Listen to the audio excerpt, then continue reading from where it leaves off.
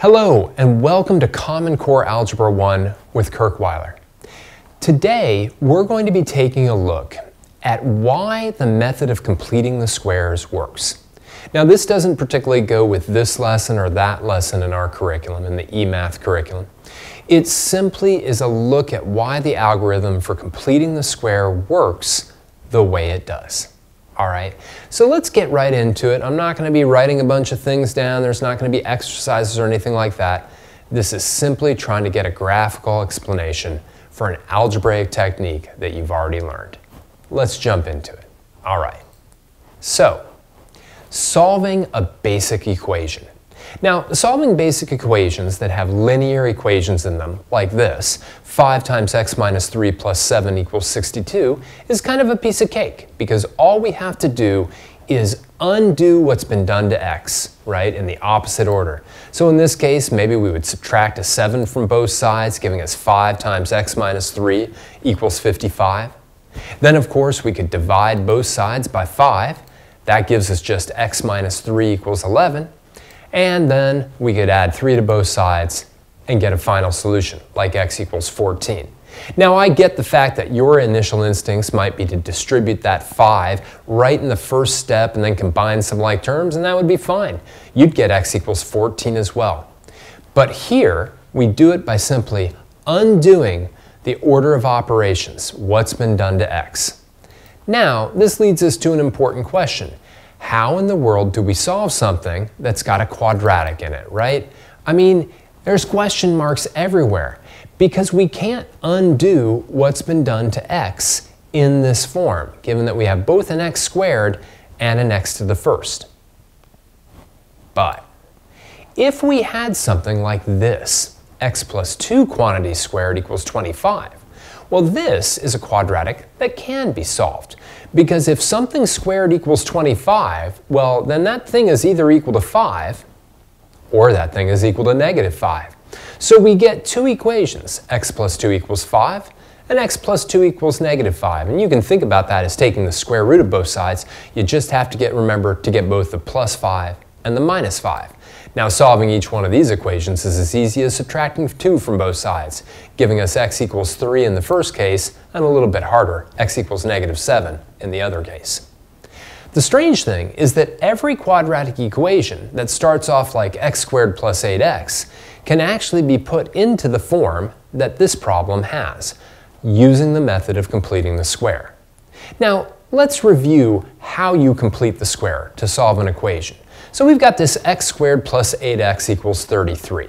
Now remember, what we do when we complete the squares, we take that coefficient on the x, that 8, and we kind of pull it out for a second, and we divide it by 2. Of course, 8 divided by 2 is just 4. That's simple enough. But what do we do with the 4? Well, we take that 4, and we square it. Right now, it's easy enough. 4 squared is just equal to 16. Now, that 16, that's important. Because what we do is we kind of rewrite our equation, we slap our 8 back up beside the x, and then what we do is we add a 16 to both sides of the equation, right, to both the left-hand side and the right-hand side. Now keep in mind that all we've really done at the end of the day, get rid of all this extra stuff, is we've simply added 16 to both sides. Remember, we started off with x squared plus 8x equals 33, so we just add 16 to both sides. We balance the scale, if you will. The cool thing is, by taking half of that 8, squaring it, and getting 16 and adding it on, that trinomial can be now written as x plus 4 squared. It is a perfect square. You can factor it as x plus 4 times x plus 4. Of course, 33 plus 16 is just 49. But now we've rewritten our original equation, x squared plus 8x equals 33, as x plus 4 squared equals 49. And of course, we could solve that just like we solved that x plus 2 squared equals 25. We're not actually here in this video looking to solve those. We're just going to try to understand why you divide that 8 by 2 and square it and add it on. So let's take a look at why that works. It's really fascinating. Why does it work? Well, x squared plus 8x can actually be thought of as adding the areas of two rectangles. The first rectangle is actually a square that has one side length of x and another side length of x. The other one, which has an area of 8x, has one side length of x and one side length of 8. Now the cool thing is, because both the square and the rectangle have a side length equal to x, we can actually squish them together, right? We can look at it that way, and truly there we have a combined rectangle that has an area of x squared plus 8x. Of course, you could always take that 8x and break it up into 4x plus 4x. Now graphically, what would that mean? It would mean taking that rectangle of 8x and breaking it into one that has an area of 4x and another one that has an area of 4x. Now, let's say that we took one of those two rectangles and kind of pulled it aside, right? Maybe flipped it a little, like that, and yeah, we'll just get rid of the other one. Well, what could we do to that rectangle now? Well, remember, it's now got a dimension of x. So we could just take it and slide it right up there like that. Now keep in mind, that's still x squared plus 8x, right? It's just x squared plus a 4x plus a 4x. But the really cool thing is now we essentially have the outlines of a perfect square. The real question becomes, what is missing, right? X squared plus 4x, that's not a perfect square because there's still that part in the green that's missing. But it's not that hard to actually figure out what it is because it's got two dimensions that are both 4. 4 and 4, 16. So if we add the 16 in, we now have a perfect square. What perfect square do we have? X plus 4 times x plus 4, right?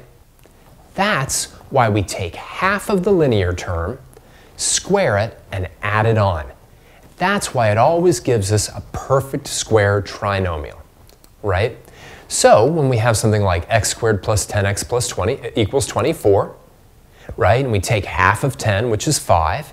We square it and we add it to both sides. We get x squared plus 10x plus 25 equals 24 plus 25, right? That x squared plus 10x plus 25 can now be written as x plus 5 times x plus 5, or x plus 5 squared equals 49. We can then, of course, take the square root of both sides. We get x plus 5 equals 7, and x equals 2. X plus 5 equals negative 7, and a little bit more of a challenge, x equals negative 12. Graphically, again, we get that x squared plus 10x equals 24. Right? We take that 10x, we break it up into a 5x and a 5x, kind of rearrange it like that, but we're still missing that extra little bit, that extra square that we have to add on to make it a perfect square. But that's easy enough, because now we can see that what we have to add on to both sides is a 25, right? And this is really cool, because it's easy with kind of a mindless algebraic procedure like completing the square to memorize, okay, I take the number that's multiplying x, I divide it by 2, I square it and I add it on to both sides, and that means that this trinomial is definitely a perfect square. But why that is can be quite a mystery until you think about the geometry of rectangles and what it would take to take a rectangle and make a perfect square out of it. All right? Just wanted to show you all that. Thank you for joining me for another eMathInstruction Common Core Algebra 1 video. My name is Kirk Weiler, and until I see you next time, keep thinking and keep solving problems.